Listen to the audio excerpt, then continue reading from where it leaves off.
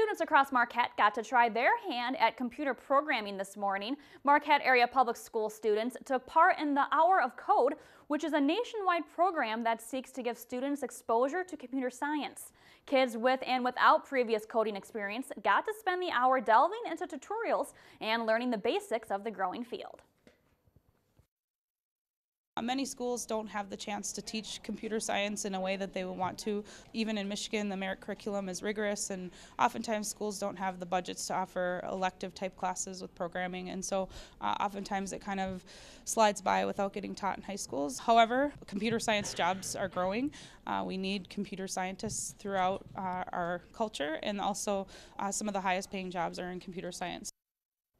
Marquette Senior High School offers computer elective courses that touch on coding skills, as well as the recently formed Digital Makers Club for students interested in learning more. Even students that don't end up in the computer science field can benefit from the out-of-the-box thinking that coding can inspire.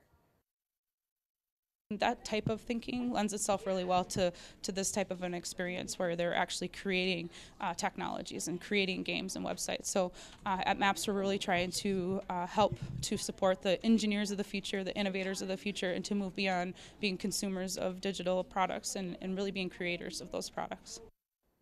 Anyone interested in learning more about the Hour of Code or in picking up a bit of computer science knowledge for themselves can visit code.org/learn.